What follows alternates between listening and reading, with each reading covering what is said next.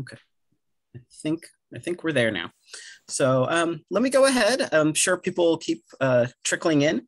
I want to welcome everybody to our August Houston Functional Programming Group. We are back fully online. We had thought it was safe to go back into hybrid, and we did that a couple of months. And now with Delta and a bunch of us having unvaccinated children at home, we've decided to move completely back virtually for the foreseeable future.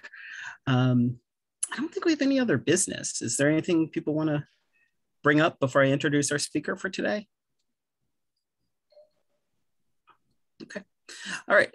So I'd like to introduce Richard Feldman, who works for NoRedInk, is a well-known Elm evangelist. If you haven't had a chance to see his talks or listen to interviews on podcasts, I highly recommend it. He's a really, really good and dynamic and very enthusiastic speaker. Lots of good energy. He's also the author of Elm in Action from Manning. Manning was supposed to send us some gift codes, and they didn't. And I'm remembering that right now. So I might contact them about that. But and today he wants to talk about transitioning from their conventional code base to essentially fully functional, purely functional Haskell and Elm. He also asked if he's working on a new programming language called Rock, I believe it is, which he describes as a work in progress, pure functional language descended from Elm, which compiles to binaries. It's designed to be easy to introduce to existing systems and to ship with an ambitious IDE. And so I'm hoping he'll talk a little bit more about that, because that sounds great, but I actually have no idea still from that description what it actually is. So I'm going to turn it over to Richard. Thank you very much. Sure. Paul, you raised your hand. I wanted to ask, what is the Rock webpage? Oh, it's roc-lang. I'll just put it in the chat. Because, I mean, this is not a conference talk, this is a meetup, so we can be kind of casual. But there's nothing there. I went and looked at it. And I mean, there are links to videos explaining more about it, which might be hard to watch in parallel with this, but check them out afterwards. Josh actually works on the compiler, so he can also potentially. Okay, cool. Yeah, let's dive into it. Let me share my screen. Oh, you know what? Hang on. I think I need to share the whole screen, because otherwise, as soon as I full screen, it's gonna go away. Okay. All right, let's see. Can everybody see okay?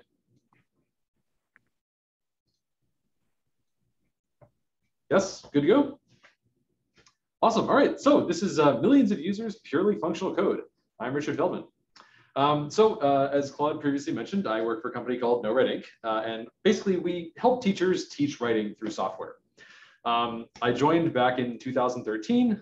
This was the team. There's also one person who was remote, but at the time we were all in an office, although now we're fully remote, and this was true before COVID. We're a very remote company. We have people in the US, in Canada, in Argentina, Brazil, various places in Europe. We're quite a distributed team nowadays. But back then, very small company. But it's been quite some time since 2013, and a lot has changed. So comparing some things that have changed between 2013 and now, we had 5 employees then. Probably by the end of the year, we will be over 100 employees. Of that, about a quarter will be engineering, and the rest is like sales and curriculum and stuff like that. At the time, I actually did a checkout on the day that I started. It was almost 60,000 lines of code in the whole code base. And now it's a little over like 1.2 million, all told. Back then, we had thousands of users. Now we have millions of users. And back then, when I joined, we had no money, except for what investors had given us, because when I interviewed, that was actually one of the questions that I sort of grilled the CEO on. I was like, now, this isn't going to be one of these Silicon Valley companies that just never sells anything and just keeps taking investor money until it all runs out. And he was like, no, we have a plan. And sure enough, he was right. And actually last year was the first year that we turned a profit. As in like between the beginning of the year and the end, we had more money in the bank account than at the beginning. And that was not because we took on any investment or anything, which we didn't, but just from money from customers. I should note that probably will not be true again in 2021. 2020 was a weird year for lots of companies, NoRedInk included. And that was somewhat of an unusual circumstance, but it did at least demonstrate like, hey, this can be a profitable business, certainly. And we're, right at that line, even though our preference would be to sort of like grow and rather than aiming for profitability or maximizing profitability. And of course, when I joined the company, we didn't do any functional programming at all. It was just a stock sort of Ruby on Rails. We used CoffeeScript, which back in 2013 was a lot more common choice than it is today. And today we're sort of all in on functional programming, like pure functional programming, Elm on the front end, Haskell on the back end, Nix for some of our operational stuff. We're really like sort of all about pure functional programming. So I want to talk about how we got there and how like what functional programming has done for our business, because I know that a lot of talks are about sort of like the theoretical nice things about FP, about like, it's conceptually nice, it's elegant, but this is about a business. This is about like, we built up a company on the back of FP and how we did it. So let's start with Rails, because this is where we were when I joined the company. If you're not familiar with Ruby on Rails, it's basically Ruby is a dynamically typed programming language. Rails is a framework that deals with everything from how you deal with the database through an ORM to like how you render your front end. It's very opinionated, sort of famously so, and it's got a lot of sort of web-specific stuff going on there. Rails sort of like wants to own your whole stack, and generally that's how people use it, sort of like one big monolithic Rails application. Also in 2013, shortly after I joined the company, I found out about this talk that was sort of making the rounds. This is called JS Apps at Facebook, but really you might think of this now as the React talk, because this was where they introduced React to the world and open sourced it, that previously had just been used internally at Facebook. React today is probably the most popular, actually I say probably, it's definitely the most popular way to do front-end applications. But at the time, this was kind of a new thing. We were actually early adopters of React.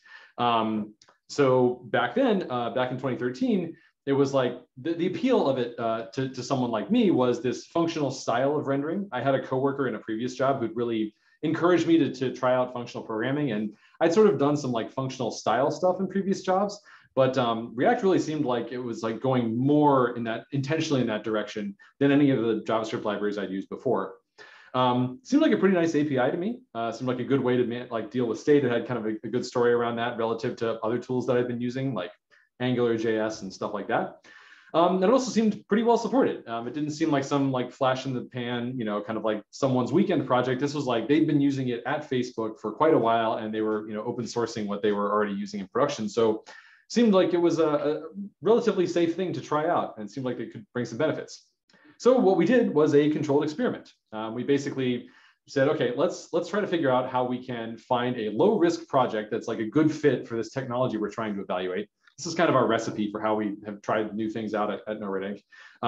Step two, like get it all the way into production, like just get this small low risk project into production. So don't try to pick something like big that's going to take a long time, just something small, and get it all the way into production in such a way that if it turns out the project doesn't pan out, well, it's okay. We picked a low risk one anyway, and we can always roll it back if we end up being unhappy with it. Of course, if we are happy with it, then we can just sort of expand incrementally from there, such that each individual step we take is low risk. And then eventually, if it looks like, okay, we've got a sizable thing going here, like React actually seems like what we want to do for our whole front end, let's adopt it. And that's exactly what we did. So we ended up basically deciding, let's go ahead and adopt React. Now I want to take a moment to talk about TypeScript, because TypeScript existed when actually before React was open source. This was a talk from Go to 2012, like introducing TypeScript to the world. But maybe it's hard to remember now, because TypeScript is now, in fact, TypeScript and React is probably the most popular way to do new front-end projects these days in the web world. But back then, TypeScript was not taken very seriously. I mean, to be fair, React had a lot of detractors when it first came out, but I mean, you got to remember that at the time, TypeScript was coming from Microsoft, and in the web world, Microsoft was far and away known for one thing, which was not VS Code yet. It was Internet Explorer. Not exactly a good brand to have if you're a web developer. Like you're the Microsoft is the source of all of our pain. I remember when I joined NoRedInk, we were supporting Internet Explorer 8, and that was not a fun experience. So for Microsoft to come out and say, "Hey, web developers, we've made this amazing tool for you," it's like, really? Yeah, you don't say. But obviously, over time, TypeScript got more and more adoption, and now it's quite popular. Now, I bring up TypeScript because in 2013, the idea of using React with TypeScript was completely outlandish. This was not something that was, it was as far from mainstream as you could get. But I bring this up because we actually had a problem, which ended up leading us to Elm. Now, before I get to the Elm part, I just want to take a second to talk about, like, basically why didn't we end up using TypeScript to solve this particular problem? The problem that we had was essentially that we were using React and plain JavaScript. Okay, it was actually CoffeeScript, but same basic idea. So no type checking was sort of the root of the problem that we ended up having. The problem that we had was we were building this feature, and we really care about efficacy at NoRedInk. We really want our features to not just work in the traditional sense, but like to actually have an impact on the students. And as it happened, this feature was for teaching active voice and passive voice, which is a pretty tricky thing to teach, especially to middle schoolers. And what we found was that the design we came up with, once we would take it out to a classroom and try it out, we'd find that the students just weren't getting it. It wasn't effective. So we'd go back to the drawing board and revise it and go bring out another version, sort of like an MVP that we could try out on the next group of students. And that one would also fail. We'd go back to the drawing board, and we kept iterating on this. But what I noticed was that in between these iterations, it was taking a really long time to get something working again that was able to actually, be usable in a classroom. I mean, it couldn't just be smoke and mirrors. They had to actually be able to use it well enough to see whether or not it was going to be effective with them. And in part, that was because, back in the JavaScript era, pretty much the only tool we had to help us like make substantial changes, like almost on the level of a rewrite, but not quite, were tests. And as it happened, these changes were so big that we would basically have to throw out all the tests every time we made these substantial changes. So types would have helped out a lot, but the idea of using TypeScript is like, that's not really on anyone's radar. But Elm was on our radar by coincidence, because I had personally, for some side projects, been using Elm outside of work, and I really liked it. I thought that it was an amazing language. It was really ergonomic. The friend who had been recommending functional programming to me had basically talked about Haskell, and Elm felt to me like I could get a sort of Haskell-like experience, not having actually used Haskell, in the browser, which was where I wanted to work. I was sort of a front-end UI specialist at the time.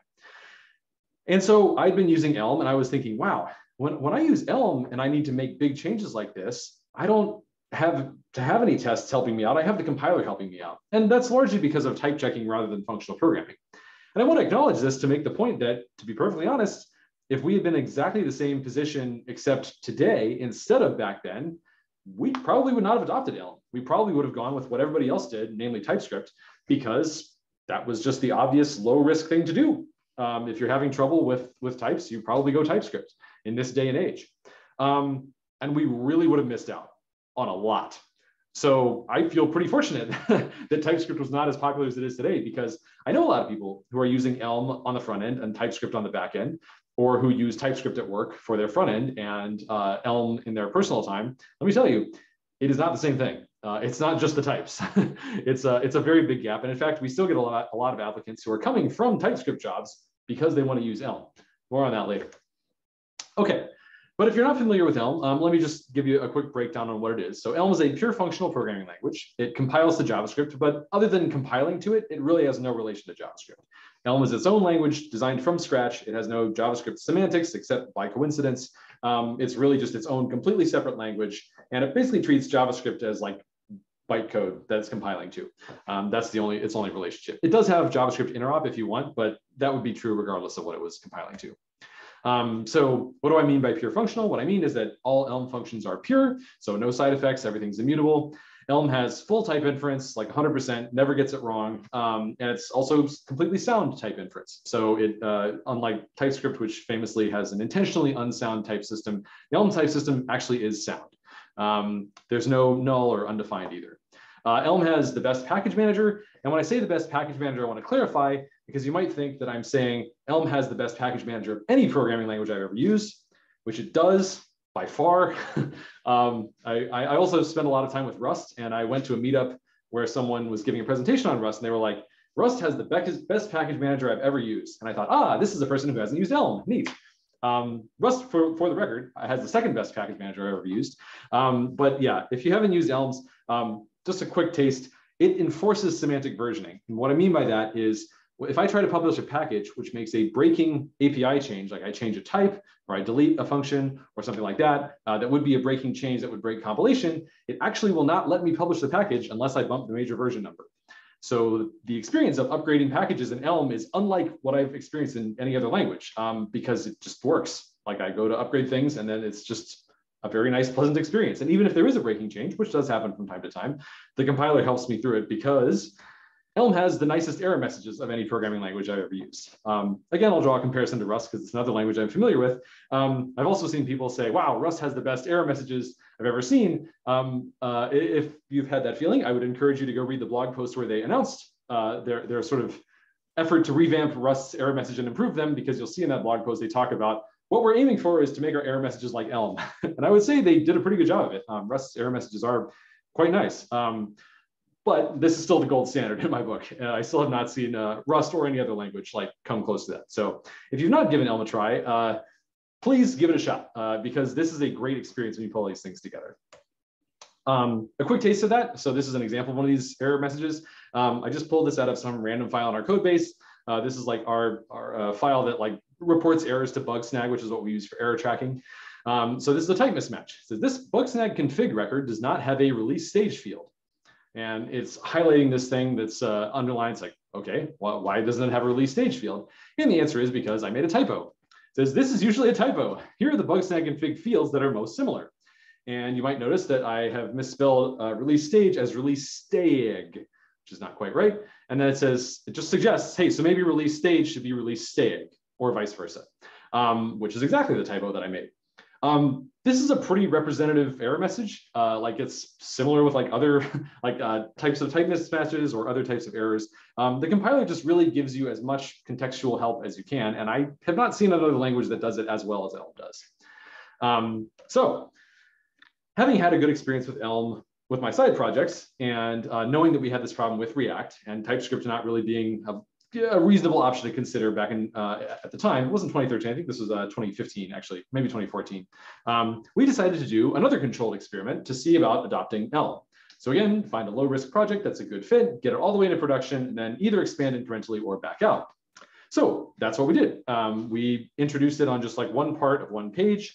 As it happened, it was this same, oh, I'm sorry, this was not the active voice, passive voice. This is a different thing where we had lots of, it's basically a drag and drop interface where there was a lot of complicated rules around this, because you could actually pick up sort of like chunks of a sentence at once. And the wrapping rules got pretty complicated because we wanted these to look like real sentences. So if you dropped this, in between berries and new, for example, we would want to wrap in the middle of this chunk so that it wouldn't, like jump all the way to the next line and have a really awkward break right there. But at the same time, we also wanted it that when you picked it up, it would sort of snap back into being sort of one contiguous block like this. So there were a lot of tricky things to get right about this from the perspective of business logic, but hey, like great, complicated business logic. Elm is awesome at that. I mean, it's awesome at rendering as well, but we knew that this would help us out here. And of course, if we didn't like it, well, it was all, behind the scenes. It wasn't even doing any rendering. So it'd be pretty easy to just back it out, throw it out, and just rewrite just that one small chunk of stuff in, JavaScript or CoffeeScript or whatever. So we did, and we liked it. And we started using it more and more, so such that, in 2013, we adopted a little bit of React. 2014, we sort of solidified our use of React. And then 2015, was when we introduced that first experiment of Elm. And then 2016, it pretty quickly grew and grew and grew, just as React had before, until it basically took over our code base. And today, essentially everything except for really, really old legacy code that we haven't bothered to touch in years, literally years, is all in Elm, except for a tiny bit of JavaScript interop for some, there's like a WYSIWYG rich text editing thing that we use in JavaScript, for example. There's a couple of really small things that we do JS interop with, but 99-point-something% of our code base is Elm for our front end. So it really took off from those sort of small, humble origins of a small controlled experiment. Okay, so this is a talk about our business. So let me just sort of enumerate the top 3 benefits to our business that I've seen, you know, retrospecting over the past, I guess, 6 years now of having used Elm in production.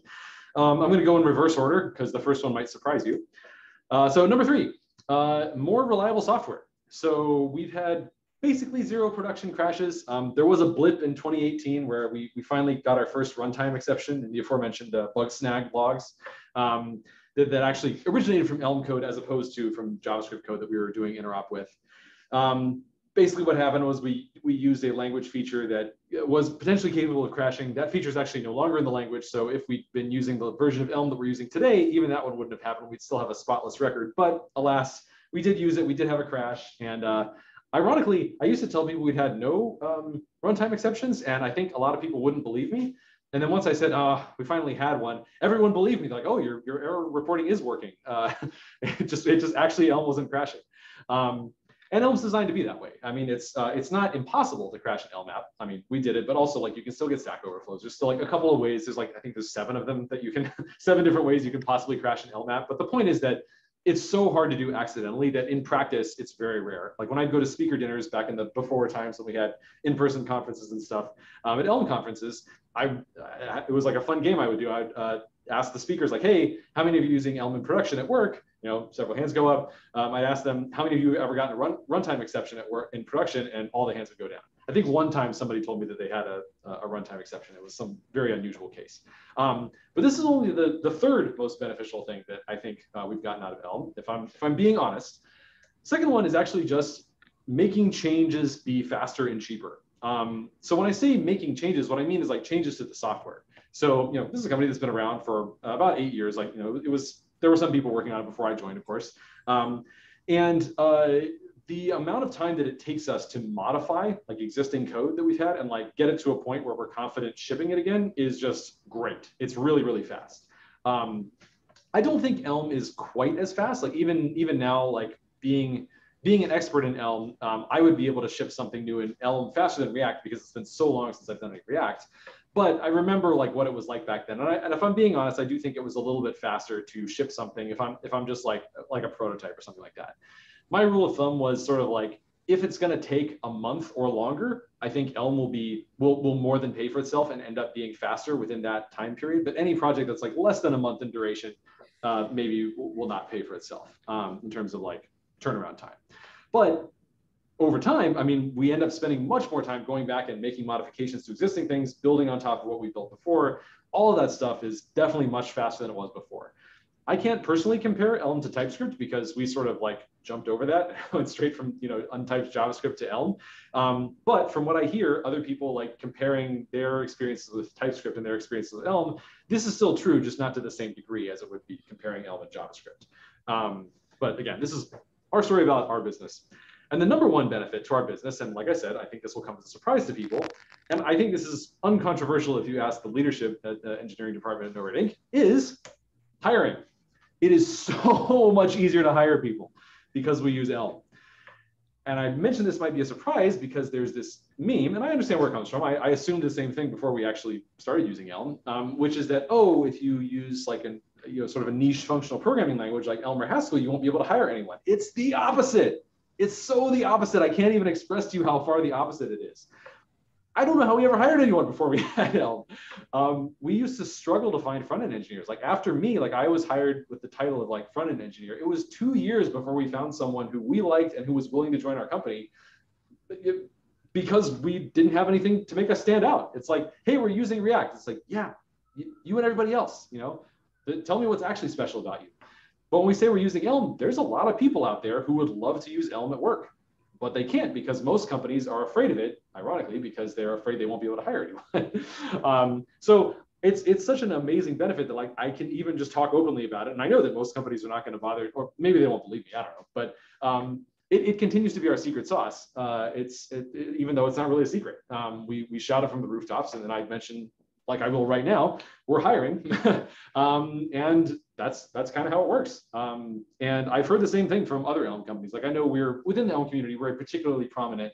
like Elm organization. Evan Shiflicki, who created Elm, worked here for like 3 years. And we have a lot of like prominent members of the Elm community and conference organizers and stuff working here. But even for companies where that's not the case, like what I've heard from them is that they've had an easier time finding good programmers. I don't know what it's like if you're, kind of like just trying to hire in bulk, like just going for sheer numbers rather than trying to find really strong programmers. But for most companies that I seem to find interested in Elm are kind of looking for more of like strong programmers anyway. So I'm not kidding when I say that's like the #1 benefit. And to give you an example, it's literally earlier today, we just hired a new recruiter and she was talking to me and just, kind of like getting to know you stuff. And she was like, yeah, like I've been sitting on a couple of interviews with people and it seems like everybody wants to work here because of this Elm thing. Like what's that all about? Like she doesn't even need to know what it is. Like you can't not know that if you're a recruiter for a company that uses Elm. Like it's going to come up because that's just a draw. So that to me is, if I'm being honest, I mean, I know it's a non-technical benefit, but like the benefit to the business is really difficult to overstate how great it's been. Okay, yeah, that's something like a magnet for strong programmers. Okay, but not everything has benefits, everything has costs too. So let's talk about the top 3 costs to the business. Number 3, comes as no surprise, the package ecosystem for Elm is smaller than NPM. A lot smaller. I mean, NPM is like the biggest package ecosystem in existence. Mostly that doesn't matter in the sense that like NPM has, I think it's at last count, it was like a gazillion packages. 99.999999999% of those packages you never use and never want to use. It's just like there's a finite set of packages that you actually want, in the world as someone making software. And there's just these like small set of them that are important to you. But it definitely does come up that, sometimes there's something where we're like, I really want a calendar picker that has these particular characteristics, and the calendar pickers in the Elm package ecosystem, like none of them happen to have that particular combination of things that we need for our particular calendar picker. Literally that example came up once. And we ended up using JavaScript interop, which was, didn't feel great, but what can you do? Number 2, and this is kind of a variation of the third one, but it is different in kind of an important way, which is fewer off-the-shelf SaaS integrations. So I showed you some Bugsnag code earlier. When we first adopted Bugsnag as our production error tracking system, they have off the shelf. They're just like, hey, if you want to integrate with Bugsnag, here's JavaScript, bugsnag.js, just go ahead and use that. But if you want to use Elm, that doesn't really exist. And unless you've gotten lucky and found that some other company happens to be using exactly Bugsnag in the Elm community, you basically need to write your own integration or use the JavaScript one through interop. And so we ended up writing our own Bugsnag Elm package and open sourcing it. But I found that this one comes up a lot more often than the number 3 version. Like in general, if we're looking for a package, like something that's like really common use case, usually we can find it, like more often than not. But when it comes to some particular third-party company tool that we're using, it's like the opposite. More often than not, we're just like prepared that like if we're integrating with a new system, we're probably going to have to write our own integration against their like raw HTTP. Now, I know that some people consider this to be like the end of the world, like it's the actual apocalypse when you have to do this. It's such a drop in the bucket. Like we just don't care. I mean, yes, we had to write our own bugsnag.elm. It maybe took us like a week. Like it was fine. Like Elm has so astronomically more than paid for itself, like compared to the number of times we've had to do that, which has been like 2 or 3. It's just not even close. So like we don't consider that a significant drawback, but I mentioned it because a lot of people do. And if I'm honest, even though it's a not very significant drawback, I mean, obviously we consider the benefits to far outweigh the costs here. It is the number 2. The number 1 actually was just a 2018 version upgrade, took a long time for us. This was Elm 0.18 to 0.19. And the specific reason it took us a long time was, well, I mean, there was a couple of reasons, but basically there were a number of breaking changes that happened to be pretty pervasive across our code base. We liked all the upgrades. Like it was definitely like once we finished the upgrade, we were very, very happy with all the improvements, but it did take a long time. Since then, though, the language has been quite stable. There's been one release since then, and it was a like minor release that you would just upgrade to. You didn't have to like do anything. And it looks like the next one after that is also going to be most likely a minor release with like no breaking changes. But if you're on a like pre 1.0 language, part of the reason for having Elm be not say it's 1.0, even though it's been quite a few years now, is to communicate that like, yeah, breaking changes are going to happen. And fair enough, this was a significant cost that we had to pay to make that upgrade. And although we considered it worth it, it was the #1 cost that I think our businesses paid to use Elm. But I mean, I guess if you're coming in today, you won't have to go through that because you'd probably be building on the current release anyway. Okay, so so that was Elm in like 2015. So in 2016, it comes around and we are sort of reevaluating Rails. We've been using it for our backend since the beginning, and we're getting kind of unhappy with it because of something that I will talk about later called the database apocalypse, among other things. But like I said, more on that later. But basically, we come to the realization that we like functional programming and we want to do it on the back end too. And Rails is not hospitable to that. There are some languages where you can sort of do a functional style, like I've heard of people doing functional style Python. Functional style JavaScript is actually quite popular. Functional style Ruby is not a thing. And so we started looking around and asking ourselves, like, okay, what could we move to instead? Basically, anything was fair game. We didn't have any, preconceived notions around like, well, it's got to be like this or that or the other thing, or like, well, let's rule this out or rule that out. We were just like, yeah, open to any ideas, any language you can think of, we'll consider it as a potential target for our backend. So on here we got from left to right, that's F#, Elixir, Java, Scala, Clojure, OCaml, Idris, TypeScript, because by 2016 TypeScript was like becoming more of a thing, Rust, and of course Haskell, which is what we ultimately settled on. But we didn't actually start with Haskell. So remember I talked about Elm is a pure functional language that compiles JavaScript. All functions are pure, full type inference, best package manager, nicest error messages. Well, although Elixir is not these things, it was what we actually ended up trying first. So Elixir is a functional language that doesn't compile to JavaScript, rather it compiles to Erlang's Beam VM bytecode. And it has a great concurrency and fault tolerance story. Doesn't actually have a type system, but it does have a static analyzer, which we had hoped would give us some of the same benefits as a type system. Spoiler alert, didn't really work out that way. It has a nice package manager, like not as nice as Elm's, but it's totally reasonable. And especially if you're coming from Ruby, it has a nice learning curve because Elixir's like syntax and sort of style is very Ruby inspired. So our hope was that this would be kind of a nice natural transition from Ruby to Elixir, especially because a lot of the Ruby community was going from Ruby to Elixir at the time. And that we would end up seeing some of the same sort of benefits that we'd gotten from Elm. Unfortunately, it just didn't work out.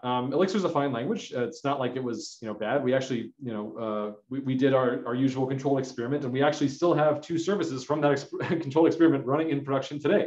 They're still running. They're fine. But it just didn't end up meeting what we didn't end up getting out of it what we had gotten out of Elm, and it didn't feel like it was worth it to transition to something that was an improvement, but not as much of an improvement as we were hoping to see, which led us to Haskell. So Haskell is a pure functional language, which compiles the binary executable. So Elixir did allow side effects. Haskell does not, much like Elm. So all functions are pure. Again, full type inference, sound type inference.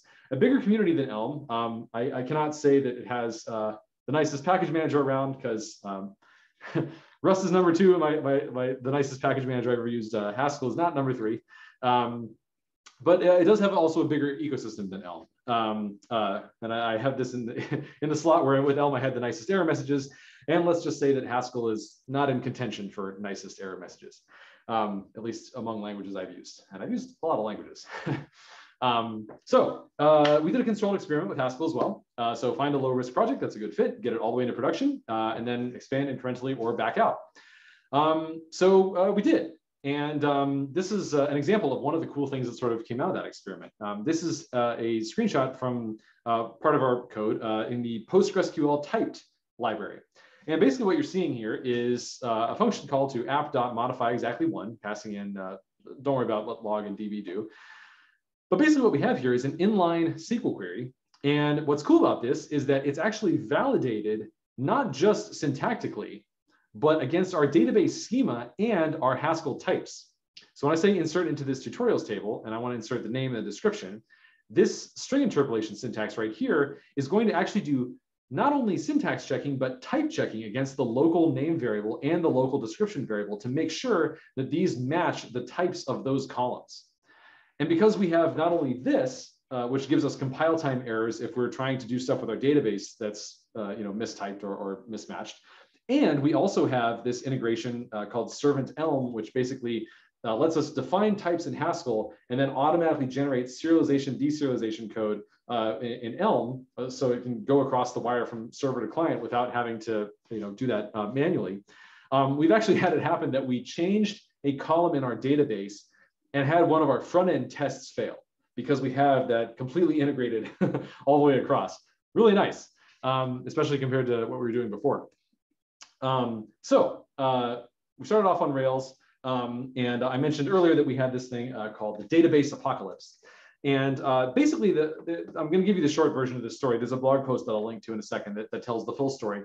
But essentially what had happened was that we'd run into something of a scaling problem, which is to say that, millions of users, great, awesome, right? Well, millions of users on a site that's all about students answering questions and stuff had translated into billions of questions, which again, great.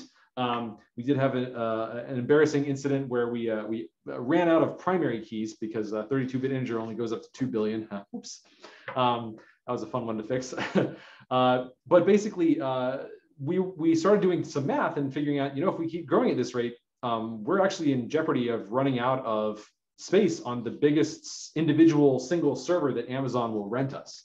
That wouldn't be good because that's basically like, well, we just can't have a database anymore. We can't put new stuff in the database, which then hence the name, the database apocalypse. Now, this doesn't sound that bad. You might be like, well, why don't you just shard? Why not just, add some more databases and just like, balance between them? Well, the problem that we were finding was that our Rails code was so brittle that whenever we tried to make incremental progress on this, like we would say, like, let's just do a little like 2-month, 2-month project to try and like incrementally move us towards something that's actually, closer to horizontally scalable. We did this more than once, and every single time it just broke so many things within Rails that we ended up having to completely roll it back. So of course, every time we did this, we were like, this is more and more concerning. How do we solve this problem? And I don't want to completely spoil all the details of the blog post, but the short answer was what we found was take the Rails code, rewrite a chunk of it in Haskell, such that it doesn't do anything different. It's just in Haskell now. And because we didn't change how anything works in the entire Rails system, there's no like threads to pull on and things to get out of whack with or out of sync with one another. It was doing exactly the same thing as before, just doing it over here in Haskell instead of in Rails. We were able to incrementally sort of brick by brick move all the pieces over until we had enough of it in Haskell that now we could just make changes on the Haskell side. And by doing that, long story short, we were able to avert the apocalypse and get a new system set up. And the result of this is that now, actually today, most of our traffic goes through Haskell. Like this is our highest traffic, like part of our system. By lines of code, we still have more Ruby code than Haskell because it's just had a many-year head start on Haskell. But we are, partly as a consequence of this, but also, because of for several other reasons. Basically, Haskell is now, on the back end is for us what Elm is on the front end. Like that's what we want to do all of our new projects in. That's what we want to move existing projects over to, whenever possible. It's just it's sort of like night and day what we were able to accomplish in terms of this, basically the #1 scariest technical problem, like biggest threat to the business that we had. Haskell was the way that we solved that problem. As business cases go, it doesn't really get much better than that for demonstrating the value of a technology to a company. If you want to hear the full story of that, here's a link. I'll share the slides afterwards. So you don't have to like screenshot that or anything, but that'll also work. Okay, so top 3 benefits to our business for Haskell, pretty different than for Elm. #1 here was just making changes faster and easier. I mean, literally, we were unable to successfully make the change we needed to make with Rails, but with Haskell, we actually were able to do it and avert the apocalypse. #2, hiring again. Like we are, let's see, I think our 3 most recent hires. Well, one of them hasn't actually signed the offer letter yet, so I shouldn't count my chickens. But were people who came to the company interested in at least Haskell, and in some cases Haskell, and didn't even know about Elm. So again, like this is something that attracts people to company. If you're looking to hire strong programmers, I think using Haskell is a good way to do that. And if anyone tells you won't be able to hire anyone, ask companies who actually use Haskell if that's been their experience, because I bet their experience is going to be more like ours than like what you might assume, not given that information. And then, of course, faster, more reliable software. When I say faster, so we did have a relatively direct comparison of like what our Haskell code was doing in production compared to our Ruby code. Now, in fairness, Ruby is not known to be a particularly fast language. Haskell actually is known to compile to relatively fast code, especially if you're using strictness everywhere, which we are.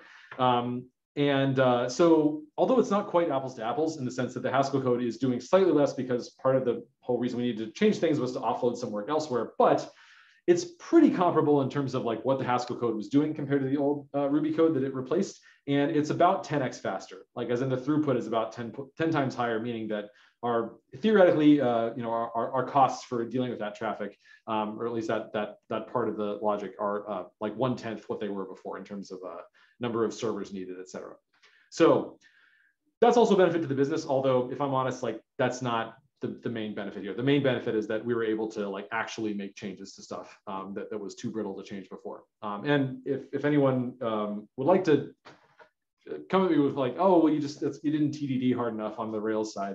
I don't know what to tell you. That wasn't the problem. Okay. Top 3 costs. These are somewhat similar, somewhat different from Elm. So again, fewer off-the-shelf SaaS integrations. We did have to write our own New Relic integration for like some server-side monitoring for Haskell. This is different from Elm. So the learning curve for Haskell is definitely, I mean, you could argue that it's like the #1 cost to the business, which is that, I mean, it's just, Elm is very easy to learn and Haskell is very hard to learn. That's been my experience. We have in the past multiple times hired like fresh bootcamp grads, like they've never had a programming job before. They pick up Elm in their first week.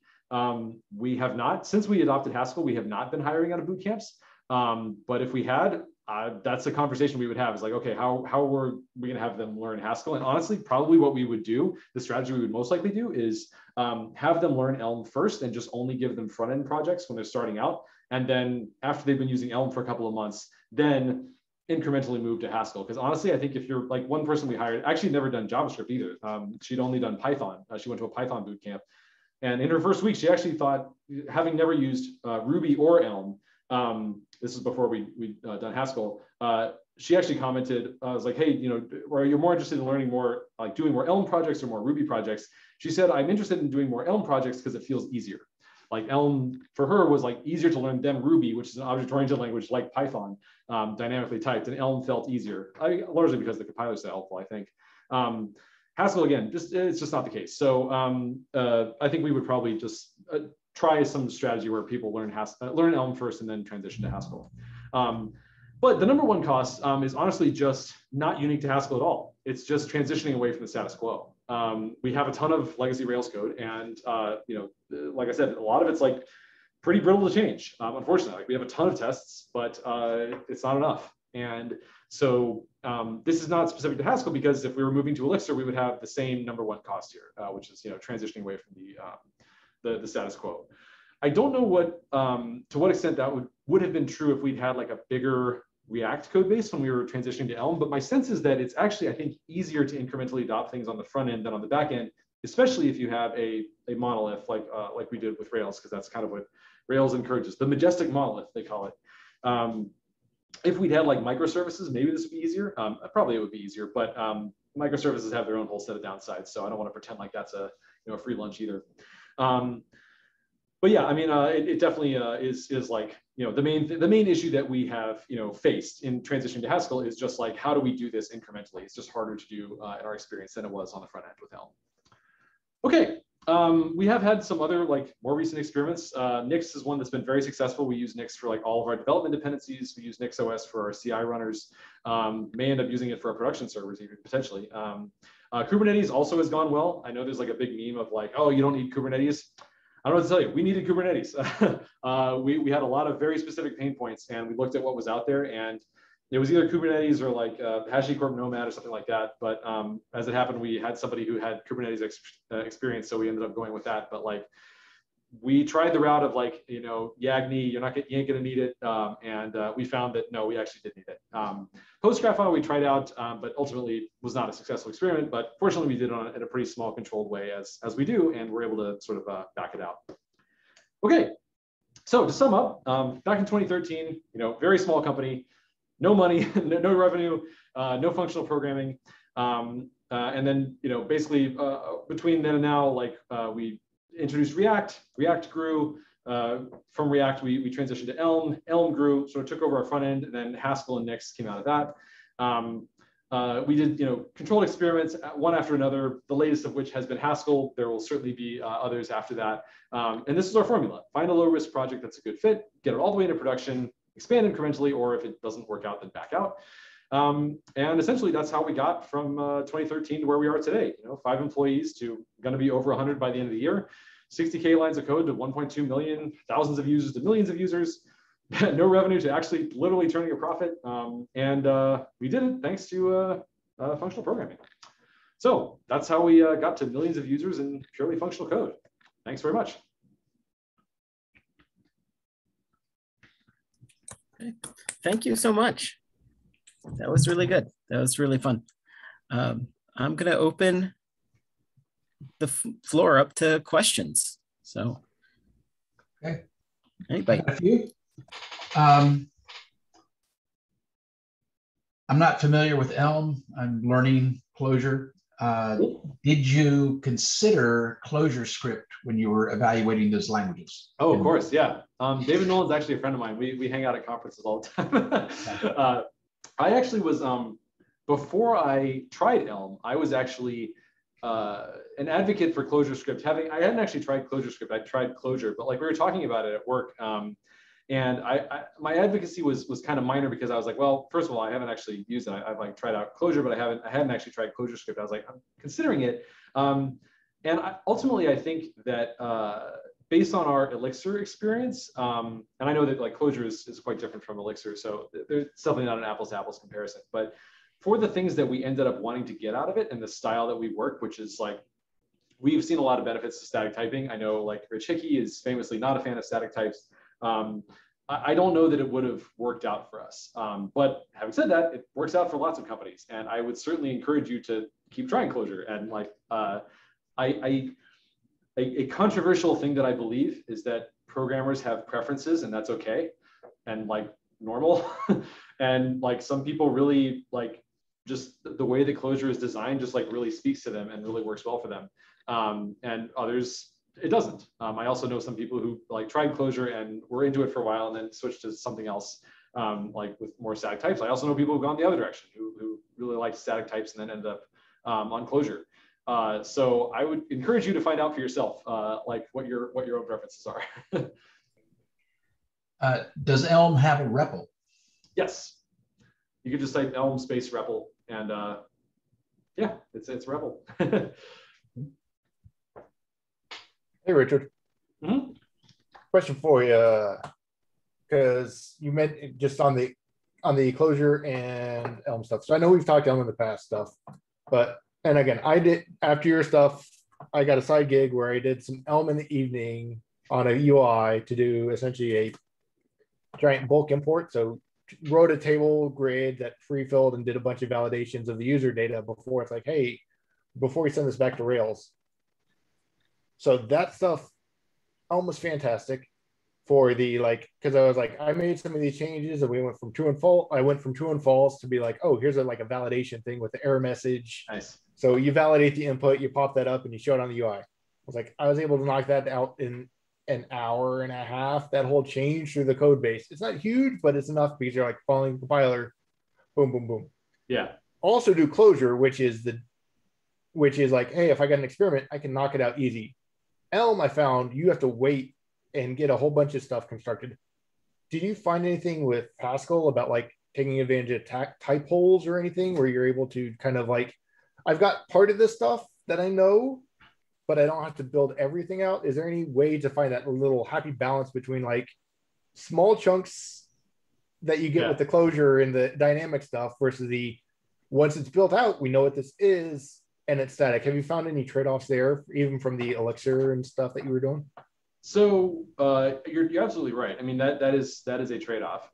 And it's one that now that I'm working on a programming language frustrates me because I know it doesn't have to be that way. Yeah, Josh is nodding because he knows what I'm about to talk about. So Haskell has a compiler flag called defer type errors, which lets you basically, if you were going to get a type mismatch, it will instead pretend it's okay and just like generate a runtime error instead if you like actually get to that code path, which is essentially what you get in a dynamic language, which is to say like it doesn't block you at compile time. But if you do actually encounter the problem, then eventually, you know, the type mismatch will have a consequence. It's just, it will only happen if you get to that code path when you're writing the program, right? Like, you know, that's how you have like type error at runtime, you know, undefined is not a function is maybe the most famous one. So you can do that in Haskell for type errors, but honestly, we haven't really used that much at work. It's only for type errors. It's not for like naming mismatches. So if you like, you know, are in the process of like renaming something or changing some other things around that type check or have problems like earlier than type checking, it doesn't really help. But and I also like, I think culturally we're just all so used to it that like we just sort of like do it now. But what I mean by it doesn't have to be that way is that there's no reason that a compiler can't just have the best of both worlds as far as I'm concerned. And just like, if there is a type error, tell you about it, but also just not stop there. Just keep going and actually generate the code and let you run the application if you want to. And then if it encounters that type mismatch at whatever, you know, branch of the code, then, you know, crash then. But just do both. Just tell you about it at compile time, but just as an FYI and not as a blocking thing. So that's what Rock's compiler does. It just does both. There haven't been enough big Rock projects done yet in existence to know like how beneficial that is in practice. But the reason that I designed the compiler that way is for exactly the reason you were just talking about. Like it's a trade-off that exists in every type checked language I know of, but I don't think there's a technical reason that it has to be. And now we know there's for sure not, because we already do it. That's a good point. Question? Yeah. If you were to do this application all over again from scratch, money, no object, would you even be using React at all? Oh, no, we wouldn't have bothered. Yeah. Okay. And like, we don't, the version of React that we're using is like 0.12 or something, because that's the last time anyone wrote any new React code. The only JavaScript code, the only new JavaScript code we ever use is like if we pull some library off the shelf, like that rich text editing thing. It's never like we write React code. So yeah, we definitely would not bother with React Okay. at this point. And what's the status of IDE support? There's like a language server plugin for Elm. I personally use Vim, and I don't know, I'm kind of cranky about language servers and speed and stuff, but so I don't personally use it, but I know people who use it and like it. I just use Vim with like the standard like Vim integration. Like when I save it, gives me an error and like, you know, red squiggly underline and stuff like that. So I'm kind of the wrong person to ask, but I also am like aware that like lots of people in the community like use the Elm language server and like it. I'm going to give you the award for the most information in the shortest amount of time. But my question is, how many cups of coffee did you have before you started? Believe it or not, I actually don't drink caffeine. I used to, but I had a heart thing, and long story short, I tried lots of things to get rid of it, and then I stopped drinking caffeine, and it went away immediately. So I have not had caffeine in a couple of years now. Yeah, how just gets them this excited? Yeah. I just love programming. That's all there is to it. I mean, I guess you kind of have to like try and make a programming language because it's extremely time consuming and also extremely rewarding. But yeah, I think you got to love it to really want to do something like that. Other questions? Yeah, I have a question. Yeah, I'm wondering, like with Haskell, like I haven't used it all that much, and you know I've used Elm a bit just on personal projects.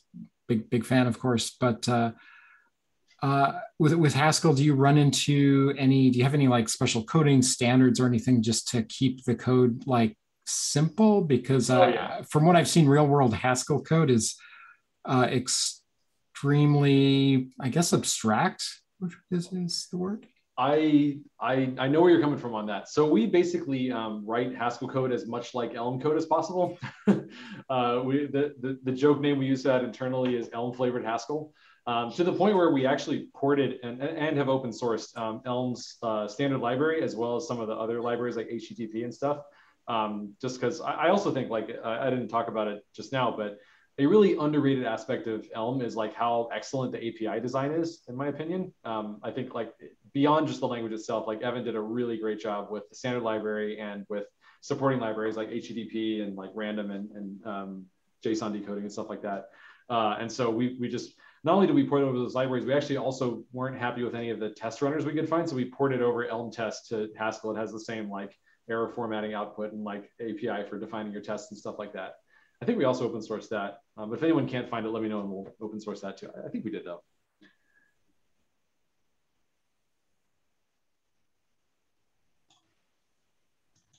So you're writing something new, you said, Rock or something for your new language you're playing with? Yeah, happy to talk about that. Do we want to transition? I guess before we switch topics, I mean, because it's a meetup, right? We can talk about whatever. I figured I'd just, you know, give anyone a chance to ask any other questions about the talk, but happy to switch topics to Rock as well. Yeah, I have a question. Sure. I work as a React developer, but love Elm and started functional programming in my free time. You know, what patterns maybe that do you think it's in what ways could Elm inform the way I write React to write more reliable code? Is that even like a valid way to think about like drawing patterns from Elm? Like what would be your suggestion there? Honestly, I'm the wrong person to ask because like I said, it's been years since I've touched React. I read about hooks, but I don't actually know what they are. I know it's like a newish thing. I just don't know what and I remember looking at it and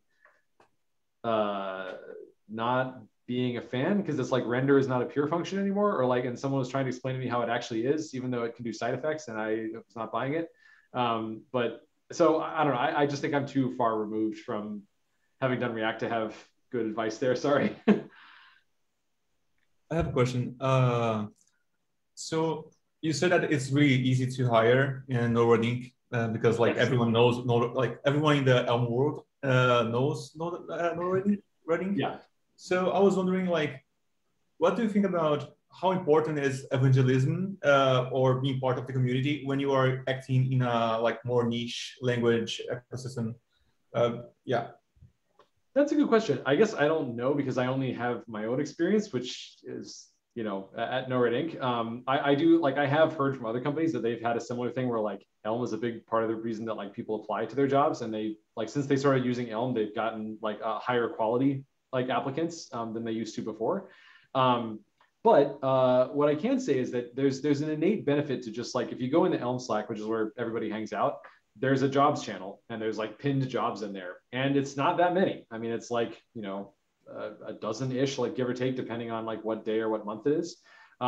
It's like a pretty small number. So you're not competing with a lot of other companies for real estate, you know, at any given moment.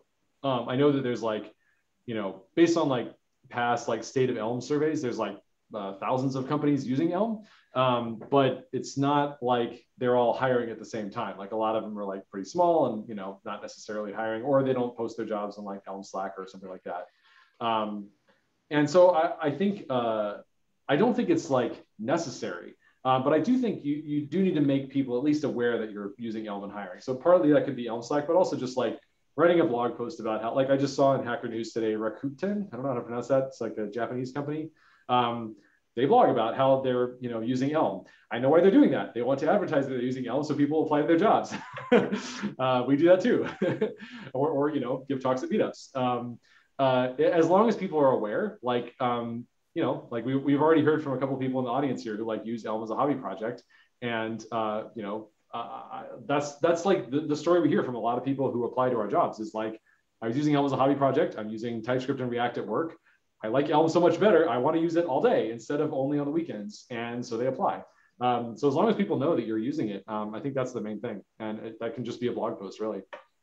And just a follow up, Sure. As you are like starting to at least be more public about using Haskell as well, do you feel like the same need to be part of those communities as well, like the Haskell community, or are you still like kind of like using the same pool of resources because of your knowing Elm?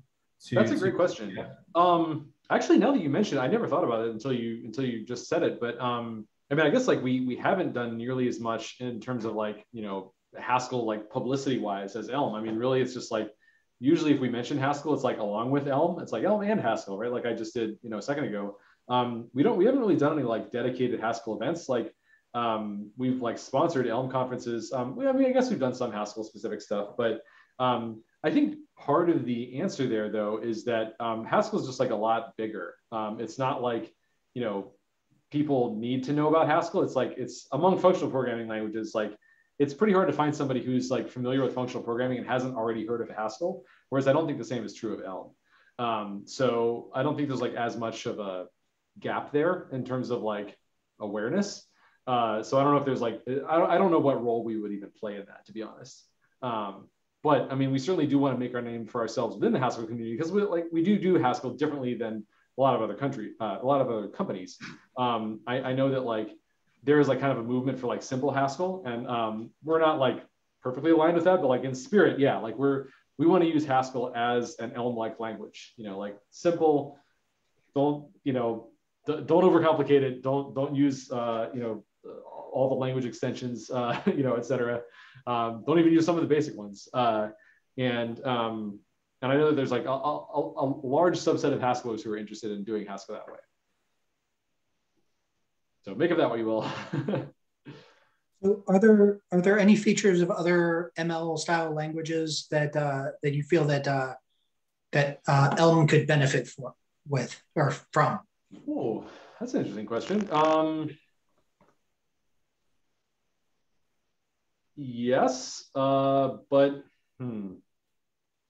so the one that comes to mind is actually polymorphic variants from OCaml, which Rock uses, but I don't know how much it would benefit from it because the main way that it would be nice. It would be nice because I was actually doing a project in Elm like last weekend and I missed it. So I guess it does come up, but like not that much. I think it would be a nice benefit, but not that necessary. The main reason that we're using it in Rock is actually for like chained effects error handling, like accumulating errors. I can't really explain it concisely without going on like a 15-minute tangent, which I don't think is a good idea in the middle of a Q&A. But if you watch some of the talks and like, actually, I don't think any of the talks up there explain that. The next talk I'm going to give probably will go into it.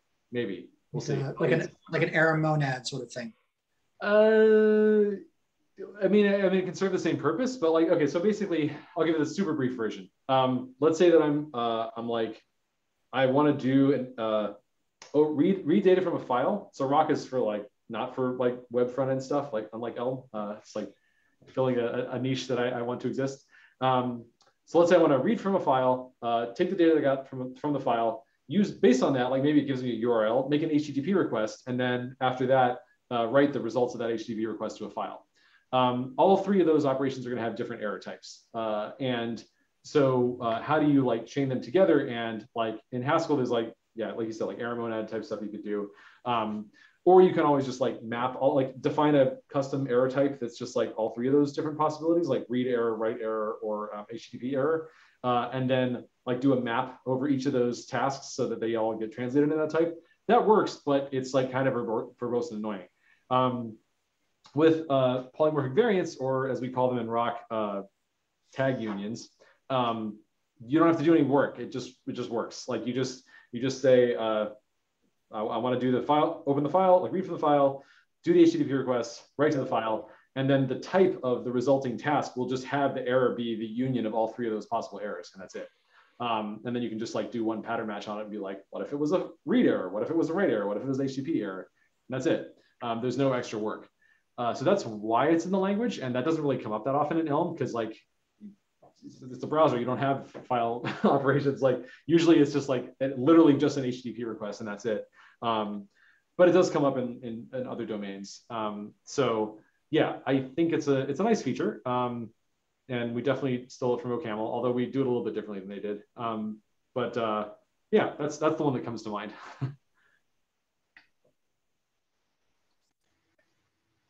So when you mentioned just how many companies are using Elm, could you give a source for this? Because I can't find anything about that online. And every time I try to find that, it's like outdated lists and GitHub repo that is also outdated. And yeah. So that was from State of Elm, whatever the last time, like Brian did State of Elm for a couple of years and then was like, I don't want to spend time doing this. I'm not sure what value it is.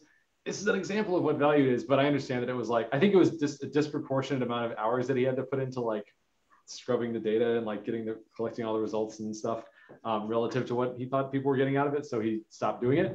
And I don't think anyone else picked it up, which maybe he was right that people didn't think it was that valuable after all. But there was one State of Elm where this was an inference based on like number of thousands of respondents who said they're using Elm at work and being like, well, even if like half of them work at the same company, like that still means there's definitely multiple thousands of companies using Elm. I don't remember what year that was though. But I think all the State of Elms have had the raw data. So if you go back to the most recent one, I would assume that if you downloaded like a spreadsheet of that, it would probably, you could do the same inference that we did when we were looking at it. Cool, thanks, yeah. No, I'll sure. Probably actually do that. Cool. I'm curious, what was the process like when you were transitioning to these languages in terms of like getting the team all on board with it? Because I'm sure there were some that were like, oh, but Elixir really was good, or, you know, they had some other language they were holding out for. Very different between Elm and Haskell. So when we first used Elm, we were still a pretty small team. It was like, so I was on the front end. There was one other person who was on the front end, but he was a straight out of boot camp hire. And then everybody else was working on the back end, which is only a handful of people. So there was some element of just like, well, of course, the new boot camp grad isn't going to push back against the only other like senior front end person. And everybody else is sort of like, well, you made a good call with React. So, you know, we sort of trust your judgment and like your reasoning makes sense. So yeah, let's give it a try. And I think there was a little bit of an implicit like, well, if it's actually not good, you know, it's like, I'll be taking responsibility for that. Whereas with Haskell, it's like, now we have like, you know, a lot of people on the team compared to before. And it was just like a much higher learning curve. It was just a totally different scenario. So with Elixir in particular, so we had two different people at the company who were really like gung-ho about Elixir and like really were like championing it and like driving it forward. We also had some people who were like really excited about Haskell, but you know, they were aware of like the learning curve consideration and the like, you know, Elixir is like really close to Ruby. It really seemed like Elixir was the natural thing to transition from Rails to. So by coincidence, after we got those services in production, we're kind of like, this isn't like exactly what we want. Not for this reason, but for unrelated reasons. Both of them ended up leaving the company. One of them actually went to go work on a dedicated like full-time Elixir startup where like they were already completely transitioned, which again, understandable. He really liked Elixir. And the other person, for totally unrelated to any technology stuff reason, ended up taking a different job. So at that point we had like no Elixir champions left, and still had several Haskell champions. So it wasn't like we had anyone being like, no, I really want to stay with Elixir. It was like everybody else was like sort of ambivalent one way or the other. Having said that, and I think there could be like a longer talk about just that whole process.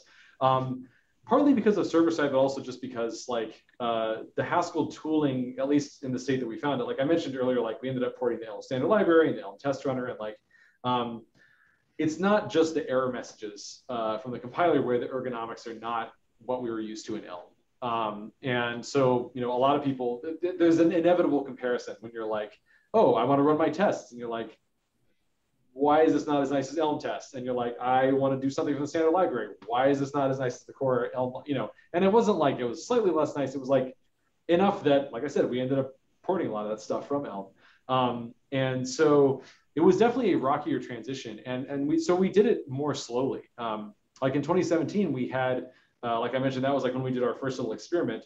Like it was like a full year before we actually started like doing a second phase of that. We're like, okay, this experiment worked. And I mean, a part of adopting Haskell is just like picking from the very large menu of different ways to do things. It's like, what HTTP server do you want? What like persistence library do you want to use? There's just a lot of like, what standard library do you want to use? The only consensus on that is don't use the one that ships with the language. So there's just a lot of choices to make. And we tried out different things, and yeah, formatters. There's like 4 different formatters. And like one that's like a variation of one of the other 4. So we ended up like just trying out a lot of different things and trying to sort of like figure out how can we get the ergonomics as good as we can, before we like roll this out to everybody, because we were kind of worried about, honestly, like over committing to the wrong thing and having like too many sharp edges. So we did figure it out eventually, but I mean, it took a lot longer than the transition to Elm, in large part because Elm's just sort of like, there's one way to do it and it's really nice. Here you go. If you don't like it, okay, but like this is how it is. And we did really like it. Whereas with Haskell, it was just a lot more decisions to make. Separately, that was also not helped by the fact that we still to this day have not found a book. I thought we had. We've had a Haskell book club for several years where we just like read a new Haskell book like together and like talk about it. We haven't found one that we think is really good for like teaching professional programmers, like here's how you use Haskell to build stuff at a company. There is a relatively small number of them that like purport to do this, but at least the ones that we read, we didn't think were great. Some were better than others. But I recently asked, I was like, surely by now there's a book that I can like, when I specifically like, when I'm going to go do this meetup thing, is there a book that this book club can recommend? And everyone's like, still no.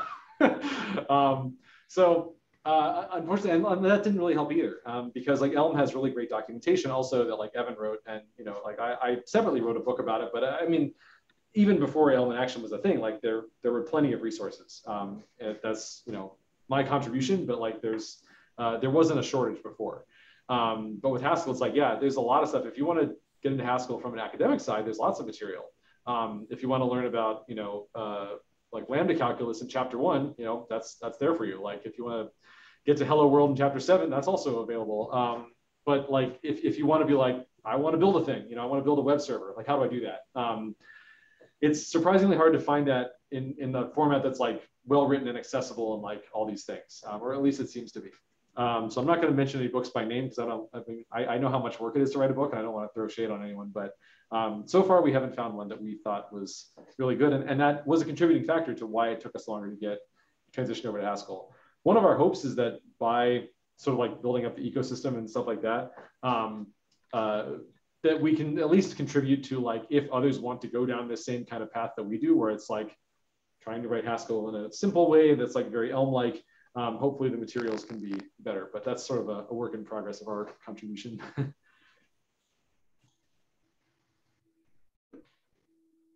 Other questions? Do you know the meaning of the logo for Elm? Yes, it's a tangram. So tangrams are this puzzle where you have, I don't know, puzzle's the wrong word. It's a set of like very small primitive shapes that come in a box, and then the idea is you can arrange them into like lots of different like pictures. Like there's one where you can do like a bird or like a person or a sailboat or various things like that. And the reason that Evan chose that was basically like Elm, a tangram is something where you have a small set of simple primitives from which you can build surprisingly complex and interesting things. And that's sort of like the design philosophy behind Elm. Cool, thanks. Yeah, great question. I always like talking about some of the like etymologies and like origins of some of these things. Okay, so along the same lines, because we've had this discussion in our group, at least years ago we had it. Does Elm see itself as a derivative of Haskell or from the ML line? From the ML line. I mean, it's certainly like I think what Evan said, it was, he thinks that Haskell got the syntax right, aside from the type operator, which they changed from ML from single colon to double colon. Apparently the story behind that is that because they were making Haskell to do research into laziness, they weren't that concerned about types. And so they figured that you're going to be using cons all the time, for like lazy lists and stuff, but how often are you going to write type signatures? So let's just make cons, be the more concise one, and the type one be the more verbose double colon. That's not how it turned out in practice, which is why Haskell is like Haskell, and then like PureScript, I think is the only other language that followed that convention based on Haskell. But the whole rest of the ML family, it's single colon. Like, and so yeah, Evan did that. He did it in college. He did a lot of like standard ML type stuff, and I think he would say that like there were Haskell influences into Elm, like with the module system, which is a lot closer to Haskell's than like ML modules. But I think he would say that it's more a descendant of the ML family than like Haskell in particular. If he were here, I think that's what he'd say. Do you have any ideas or wishes for the future of Elm in some way? Like if it would change in some way, what way would that be? Ah, interesting. I have some minor ones. One would be, I wish that more types were considered comparable so they could go in dictionaries. That would be nice. And sets. Oh, I'm blurry. What happened? Camera, figure it out. I also think it would be really cool if Elm compiled to WebAssembly, but honestly, it's like already really fast relative to other virtual DOM systems. So that's like, I don't know. I just kind of like the idea of it. I don't think it's actually probably worth the amount of time and effort it would take in reality, but I think it'd be cool. What else? I don't know. Not that many. Those are the main ones that come to mind. I guess there's like minor bug fixes here and there that would be cool, but I can't even think what they are off the top of my head because they're so few and far between that actually like seem to make a big difference.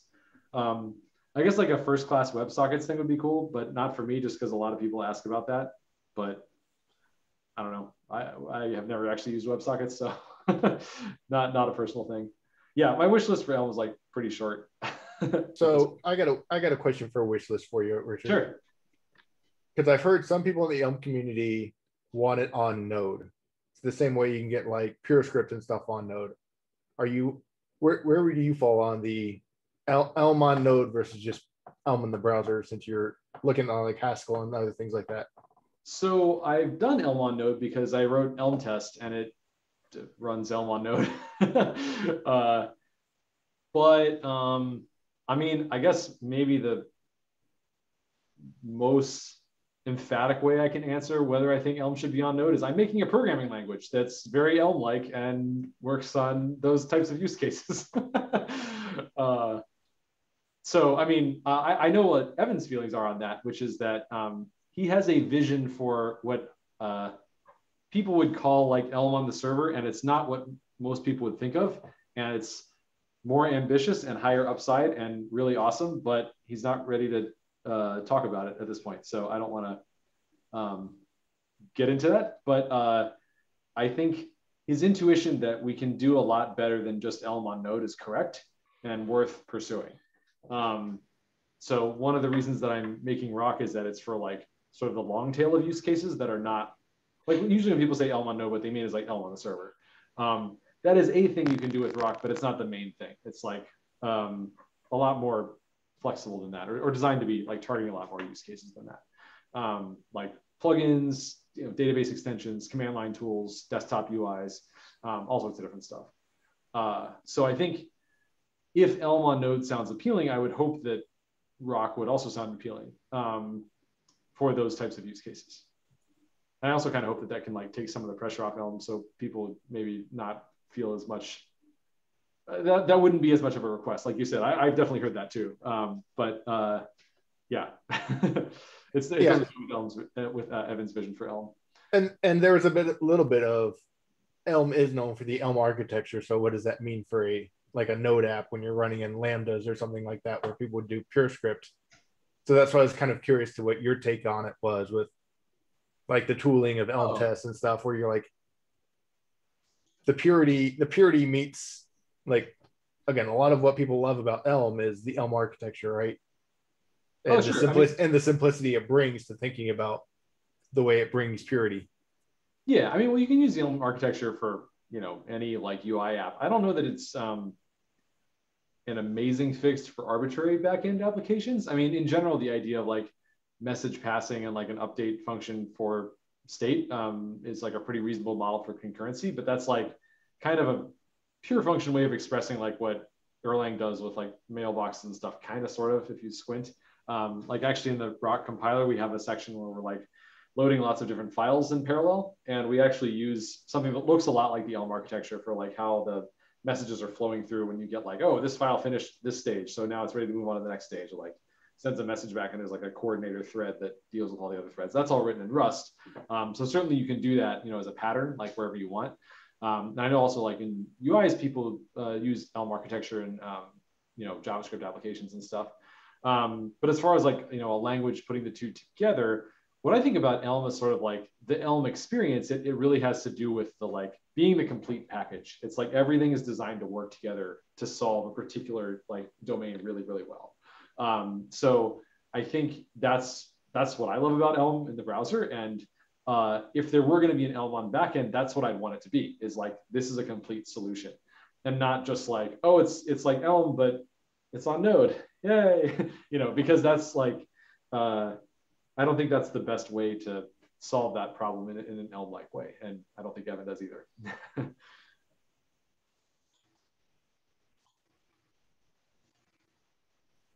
What are your thoughts on Rescript? Rescript. So this is okay. So it started out as, trying to remember the lineage here. ReasonML, and ReasonML was a syntax for OCaml, and also a compiler toolchain via BuckleScript for compiling OCaml to JavaScript in the browser. And if you wanted to use that stack, it was ReasonML for the syntax and the BuckleScript compiler compiling OCaml through the OCaml compiler to JavaScript. I know a number of people in that community. I've talked to some people who have used it. I honestly, as an Elm programmer, it doesn't, there's really no pitch for me. Like, it's like, I don't know what, like, there's no upside. Like, I'm happy with like the pure functional, like front end tool that I have that's sort of like all in one. I don't see a lot of upside to being like, do I want NPM back in my life? I absolutely don't. That's a big downside for me. I like the pitch of like, you can use React. I'm like, I like Elm better than React. Why would I want that? That's a step in the wrong direction for me. OCaml allows side effects and mutation. Again, that don't want them back. But I appreciate that other people feel differently. I know at least one person who switched from Elm to OCaml because they actually prefer the like React style and, the like more object-oriented way. I mean, it's like functional, but also, has elements of object orientation, at least compared to like the way that Elm does it. And there's nothing wrong with that. Like I said, people have preferences and that's cool. But for me, as like somebody who's happy with Elm, that I just, it's not for me. In terms of like hiring, for example, or the community crossover, do you see much? I don't know much about that aspect. I mean, the reason that the hiring piece works out for Elm is that, and for Haskell, is that there's a lot more people who want to use those languages than there are companies who are willing to, a lot more strong programmers who want to use those languages than companies that are hiring for them. So we like, usually it's the other way around, where there's like, most companies are like, how do we find people like we were, prior to Elm, where it's like, there's more companies trying to hire than there are, like strong programmers available to fill those positions. But for us, it seems to be the opposite. But yeah, but I actually don't know what it's like there. So, I mean, it's predicated on there being enough interest, and I don't know how much interest there is in Rescript, to be honest. I'm not saying it like is or isn't there. I just have no idea. I haven't talked to the people in that community about that in a while. Yeah, I mean, assuming it's there, then I would expect it to be the same, but I just don't know if it is or not. Like, I like, it's not like just by using a, less popular, less common language, you automatically get that. It has to be that there's that imbalance of, like, how many people like it and want to use it at work to how many companies are hiring. I just don't know if it's there. Maybe it is, maybe it's not. Yeah. So to follow on just with the Rescript and ReasonML, one of the things I remember hearing as a selling point was like, hey, it's like React and React Native. You can compile down to, and essentially OCaml, you can compile down to your JVM for your Android phone or Objective-C for iOS. Mm-hmm. Is there any rumblings in the Elm community, not Evan aside, because I know he's looking at other stuff, about like Elm native? Like, are there any things that you've heard about people trying to take the Elm stuff and move it and be able to do it other than just like wrap it in a web view on iOS devices or Android devices? So there were a couple of projects a couple of years ago that sort of went in that direction, but they just kind of petered out. Honestly, it didn't seem like there was much interest. I think they kind of got started because it was sort of like a wouldn't it be cool if, rather than like a we really want this for our business type thing.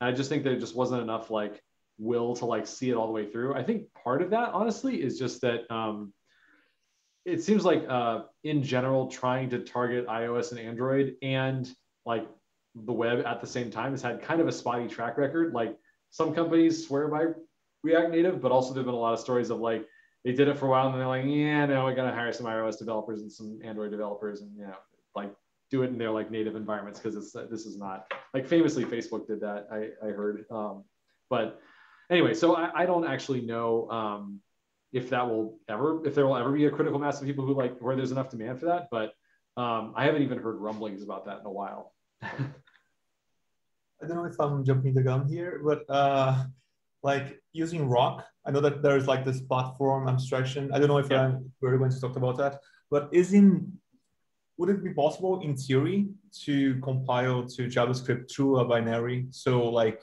actually have like Hawk compiling to JavaScript as a web platform? So Rock only compiles to binary, so it wouldn't go through JavaScript. But yeah, I mean, so you can compile Rock to essentially a C library. So anything that can speak C can use Rock. So yeah, you could totally go straight from Rock to iOS or Android. I think I haven't actually done any iOS or Android programming, but I'm pretty sure that they both have like C interop. So in that sense, yeah, you could do that already today with the existing Rock compiler. You'd have to build out the platform, of course, which is a lot of work. But, but if you're willing to, all the pieces are there in theory. Anybody can do that. They don't need just build the Rock compiler from source because we don't have any releases yet. But like I said, work in progress. But I mean, it is already powerful enough to do that. But is Rock using? Sorry, go ahead. Sorry, go ahead. Just like a quick follow on. I know that this is completely not the goal for Rock, but in theory, could I like use a platform to compile not to binary, but like to a file and like essentially do the same as Elm does with JavaScript, but using the Rock syntax? Oh yeah, so sorry. So it compiles to a binary, but that doesn't have to be an executable binary. It can also be a library, like a C library. Like like you can compile C to like either an executable like hello world, or you can compile it to like lib hello or whatever, and then some other program can import that compiled binary code as a C library and then do whatever with it. It's the same thing with Rock. You can either compile it to an executable or to a library. So that's how you can use Rock for like building plugins, for example, like database extensions or something like that. Like anything that can talk to a C binary can be used with Rock. So is Rock using the same compiler backend as Rust? Is it built on LLVM or? Sorry, you said backend. Yeah, so it has two backends at the moment. One is LLVM for optimized builds, and the other is incomplete, like feature incomplete relative to the LLVM. Well, the LLVM backend's also feature incomplete, but we have a development backend that goes straight to machine code, which is not at feature parity with the LLVM backend yet. It's not like caught up there. That's for like speed, because LLVM is really nice in terms of like the optimized code that it produces, but it's also really slow, as in like literally. So if you do like a build on like a release build on like a non-trivial file, we don't have like a whole non-trivial project yet. The best we have is like a significantly long like a Rock file. Half of the time is spent waiting for LLVM and the linker to like generate the binary. And the other half is everything else put together. It's like reading the file from disk, parsing it, canonicalizing it, type checking it, monomorphizing it. Like all of the Rock specific stuff is like half, and then the rest is just like LLVM plus linker. So that's why we want a dev backend that doesn't use LLVM. So does this mean eventually WebAssembly? Because I know. I'm like nobody's working on that right now, but like a common thing that'll happen is like somebody comes by the Rock Zulip and is like, hey, what about WebAssembly? I'm like, if anyone wants to work on it, let me know. I'm happy to help. But like we don't have anybody who's like working on Rock who knows WebAssembly, is like familiar with it. but it's like, yeah, I mean, all the pieces are there that it can compile to WebAssembly. Like LLVM just does that. WebAssembly is also like a binary format, like the instruction set's very similar. It's not like it would be a huge project. It's just like, it's not trivial. And, you know, if anyone wants to work on that here, you know, let me know. Like I said, you know, happy to facilitate that.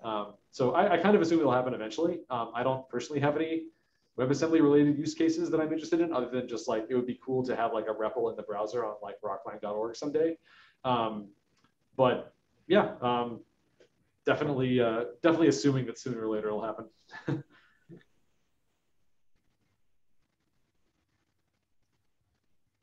Other questions? So venturing off from Rock a bit, I know you're coming up to that in a minute. Yeah, I really appreciated the controlled experiment you talked about.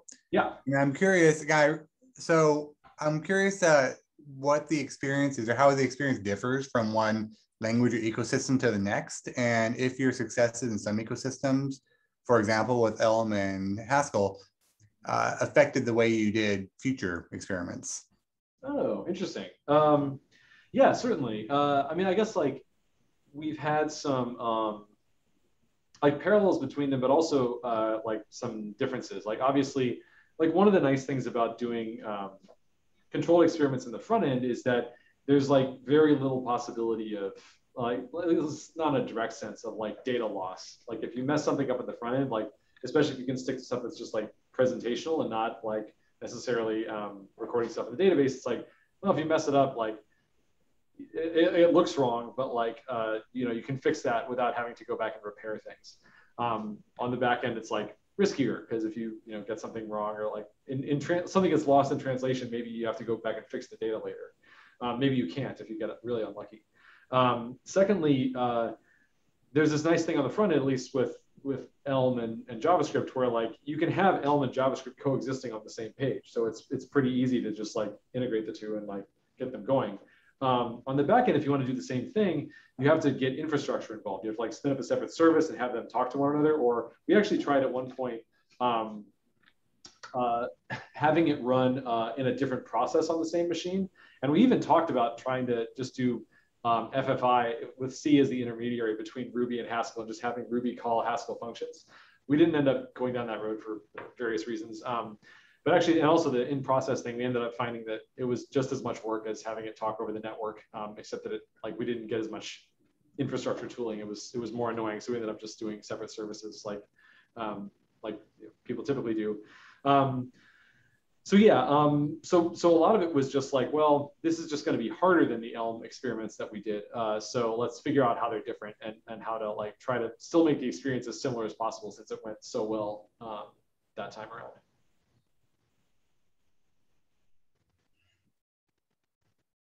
Yeah.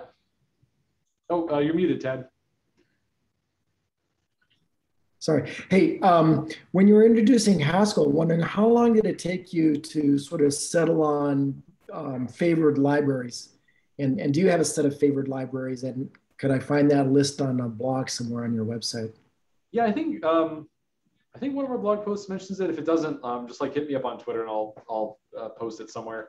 Short answer is, so where we've ended up is, like I said, we rolled our own Prelude, which we have open sourced, and our own testing framework, which we have, I think, open sourced, and HTTP also. For persistence, we use PostgreSQL typed, which has been really nice. We use Servant for the HTTP server. We started out on Scotty, but long story short, it was not, didn't do enough stuff that we wanted. For like JSON serialization between the front and the back end, we use Servant Elm, which automatically serializes the types on both sides. Yeah, I think those are kind of like the biggest ones. We don't use like any like lens or optics libraries.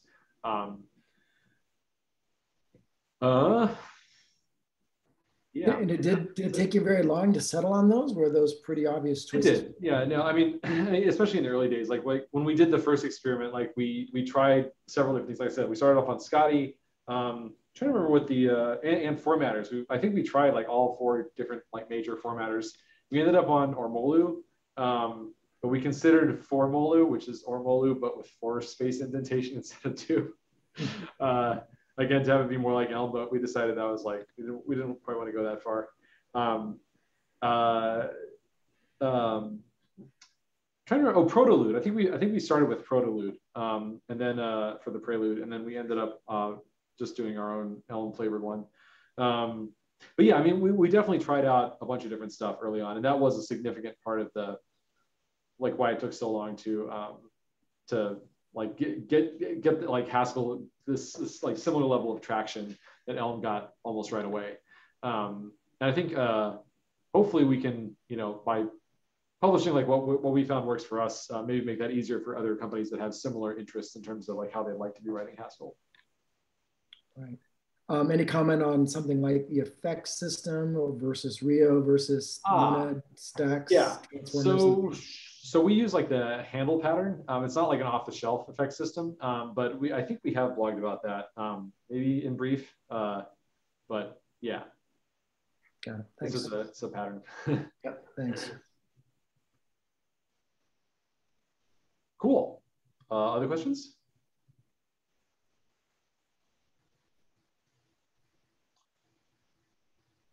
All right.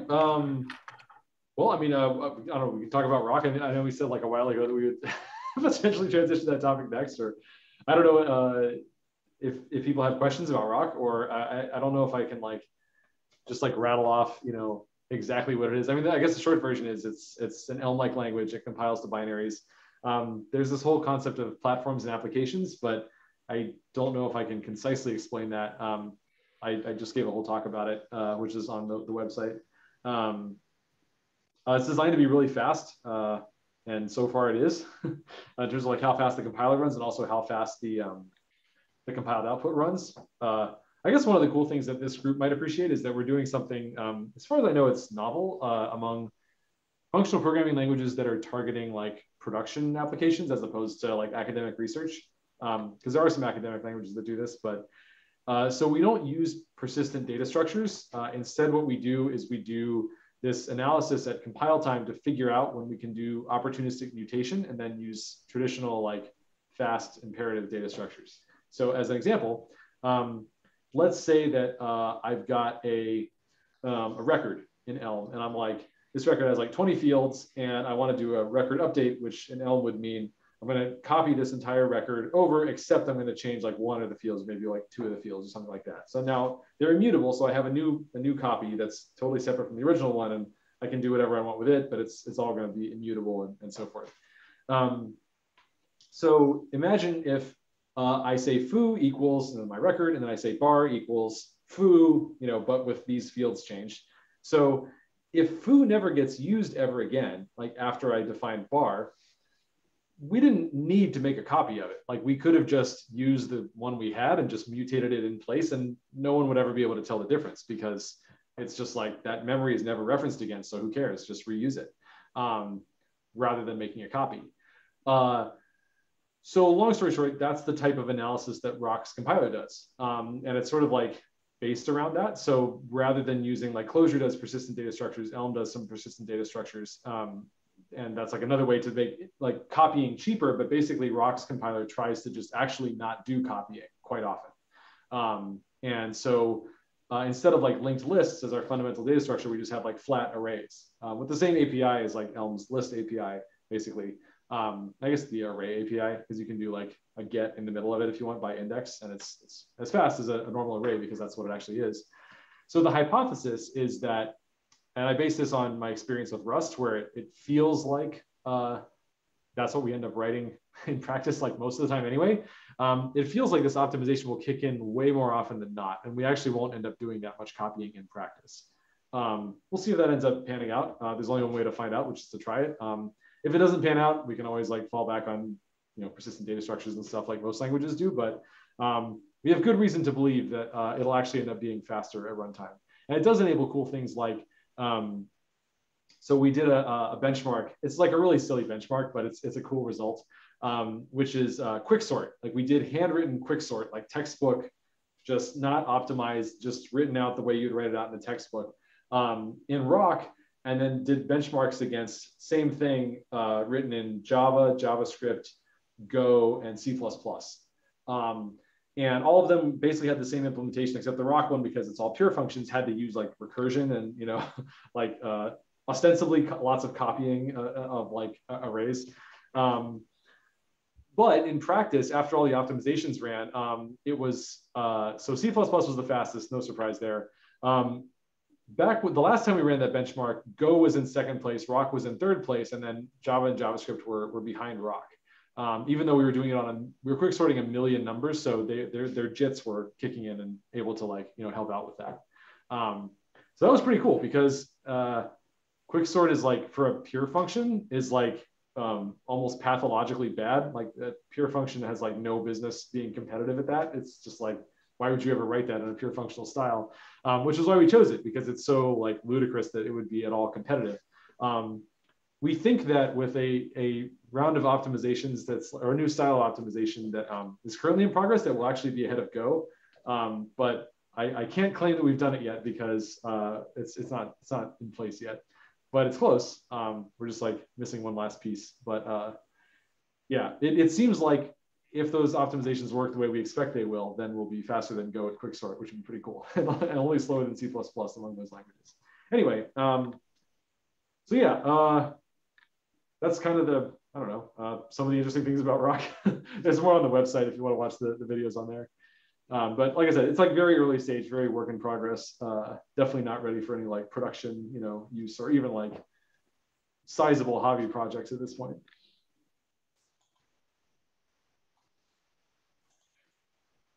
I don't know, any other questions about Rock or Elm or Haskell or any functional programming topics? Whatever, it's a meetup. Anything's fair game.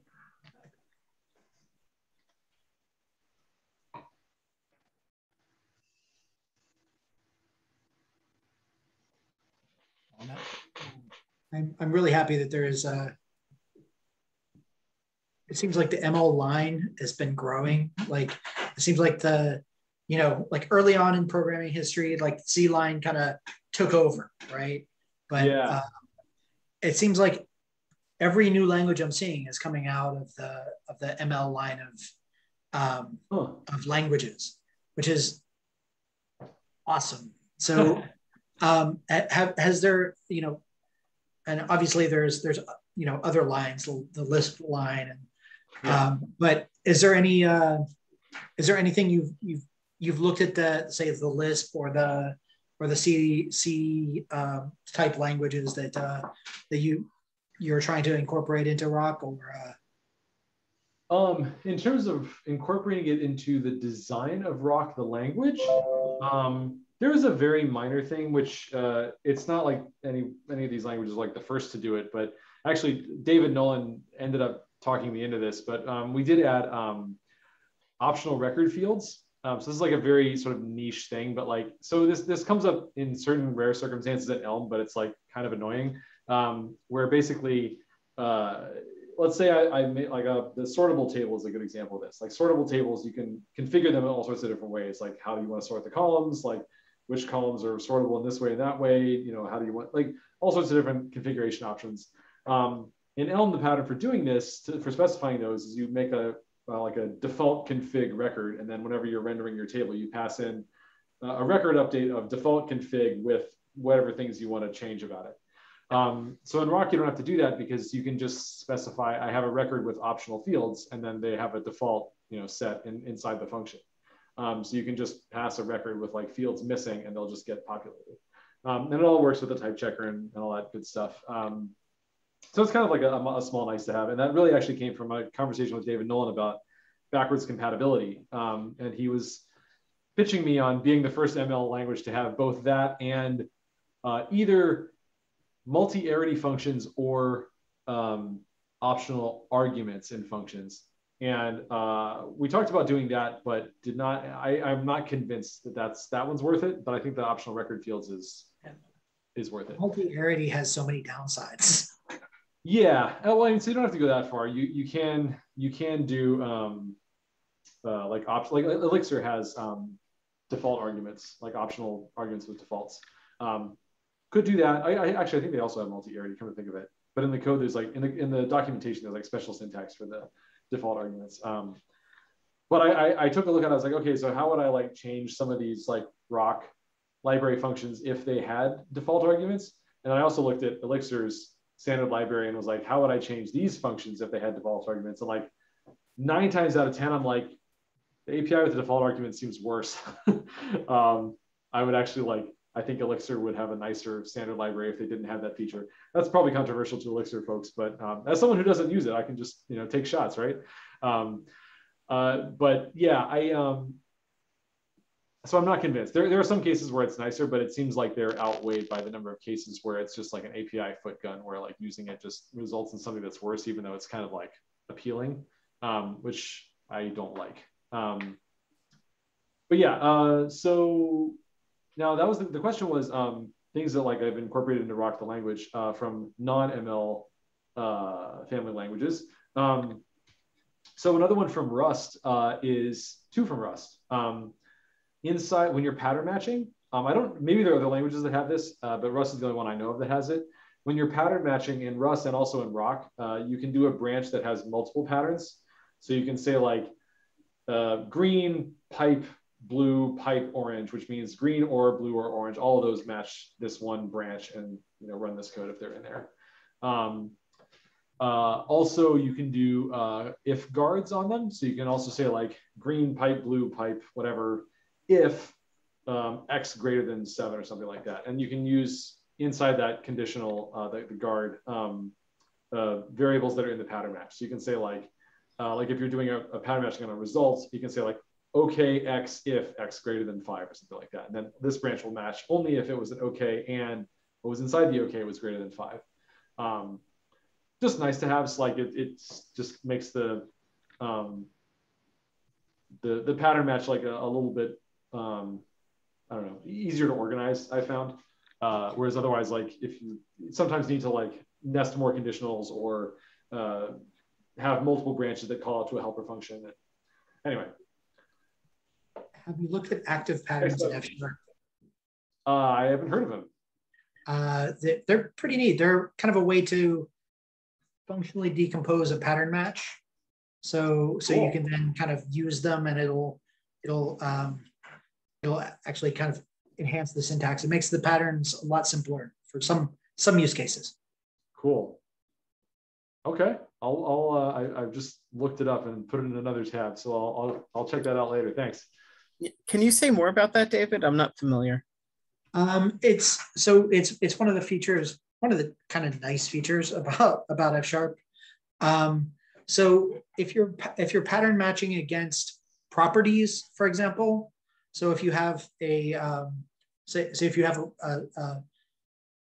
like a record as one of the things that you're matching against, you can create an active pattern that makes it simpler to match against the properties on that record, or consoles or other things. But they're really neat. And they basically look like like a variation on a standard function. But then you can hook them into your patterns to kind of enhance the syntax. Cool.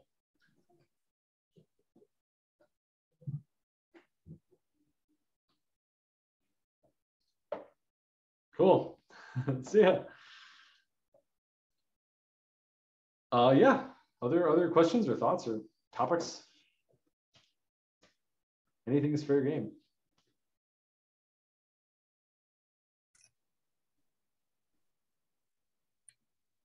So we've started to lose some people because it's been about 2 hours. Yeah. I'm going to turn off the recording now, and then we can, really talk shit. You're going to wait for the recording to go off before you said that?